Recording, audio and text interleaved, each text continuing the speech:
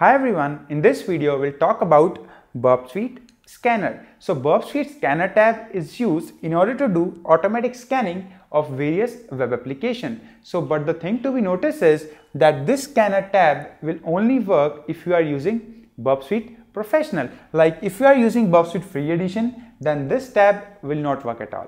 So that's why I recommend you that if you are a security professional, then please buy a BURPSUITE Professional one, because this tab scanner is very useful. So with the help of scanner tab, we can actually find out various security issues. So this scanner tab will tell us the attack vectors and will even tell us that how we can actually patch that issues. Now let me show you that how we can use scanner tab, because I have BURPSUITE Professional. So let's see how this tab works in our system. Now let's see how we can use BURPSUITE scanner tab in order to do automatic web application security scanning. So you can see over here that right now I'm using BURPSUITE Professional. So the thing to be noticed is that this scanner tab will only work if you are using BURPSUITE Professional. If you are using BURPSUITE Free Edition, then this tab will not work at all. So you can see over here that our OS broken web application is also running. So now let me open my Firefox and now let's configure the proxy settings.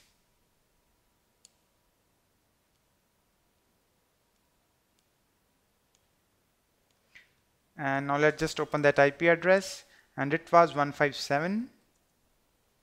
And you can see over here that BURPSUITE starts blinking. Now let's just open Mutiliday.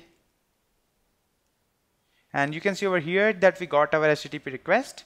And let me just forward this request. And you can see over here that the target tab start blinking. And now let me just take you to the scanner tab.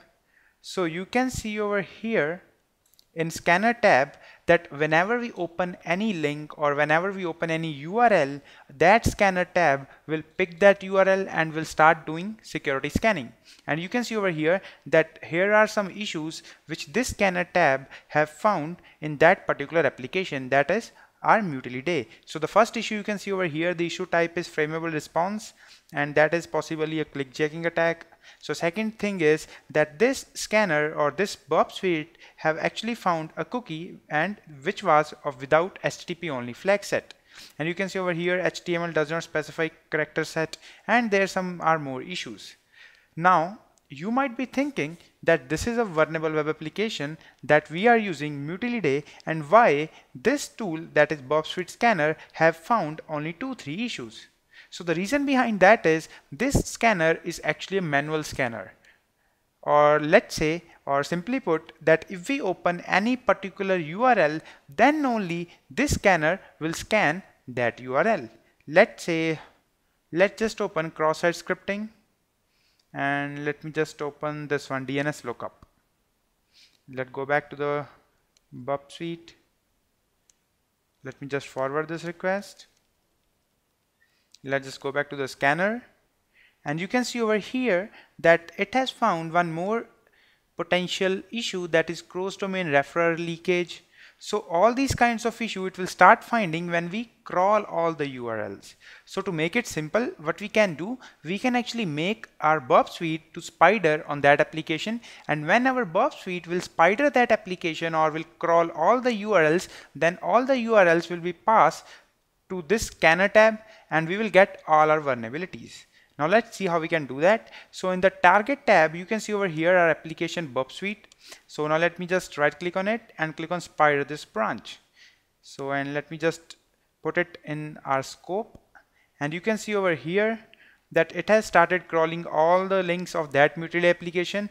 But what is this? Submit form. So what happens is, like while crawling a particular web application, if BURPSUITE will find a particular web form, then it asks us for entering a detail of that form. So you can see over here that the BURPSUITE have found some forms. So that's why it's just prompting us to enter a name and a password. So let's just simply ignore this form. And you can see over here that eventually our sitemap is growing because BURPSUITE is continuously just crawling all the URLs and links. Let me just ignore the forms. And let's just go back to the scanner, and you can see over here even it's just scanning all the URLs, and we just have to wait for a time being. And meanwhile, what else we can do, let's just go to the injection tab, and that's actually SQL injection.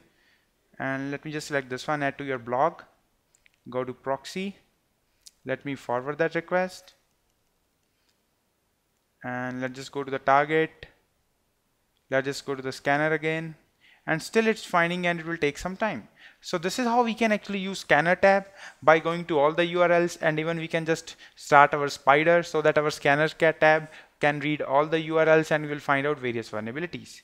So what else we can do? If you go to the scanner tab, there are small sub tabs. Let's see how that sub tab looks like. So the first one is scan queue. So you can see over here there is nothing. So one more thing, let me show you. Just right click over here and click on actively scan this branch. This will actively scan this branch. So click on next. So these are all the URLs and the links which is being collected by our BURPSUITE spider.